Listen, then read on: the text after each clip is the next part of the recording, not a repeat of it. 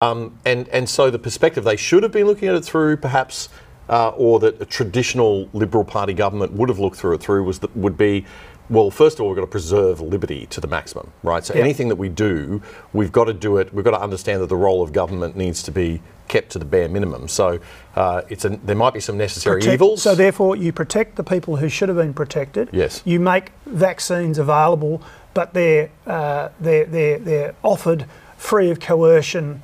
There are so many things we could talk about in terms of the way they could have done it and should have done it. So you decided to leave in 2021 because you saw this complete abdication, if you like, of leadership responsibility and of liberal values, traditional classical liberal values.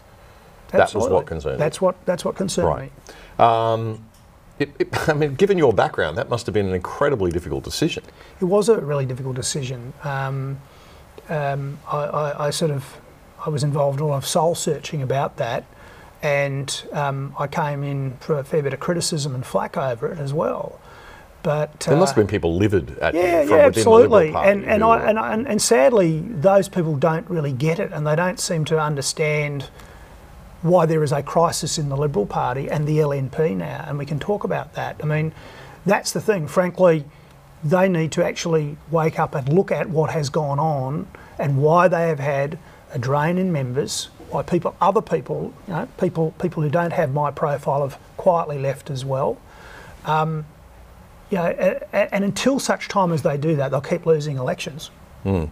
Well, one of the criticisms levelled at you, and they've lost 8 elections in a row now, but one of the questions levelled at you, or criticisms levelled at you by the people in the party was,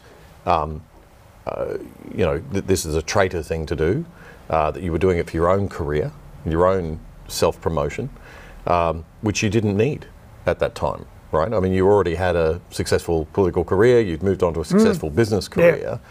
Well, to be frank, I needed to be involved in politics again like a hole in the head. I've got a great life these days, and I run a successful business with some great business partners.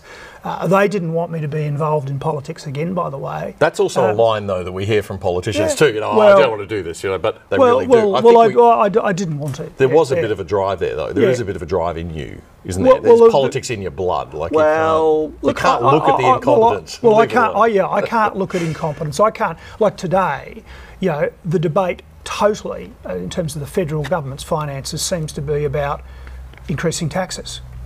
Nobody is relentlessly pushing the point that every time you increase taxes, politicians and bureaucrats spend that and then 5 years later come back and say, well, we can't balance the budget anymore, we're going into debt, we need more money. And Allegra Spender, one of the Teals, has run a forum recently where they all get together. What do? They all got together and said, how can we fill the big black void in the budget? Oh, let's increase taxes everywhere. I mean, we're a very highly taxed country. So, now the Teals that's why I would like to be involved in politics if magically I was there. Yeah. That's what I'd be sort of doing.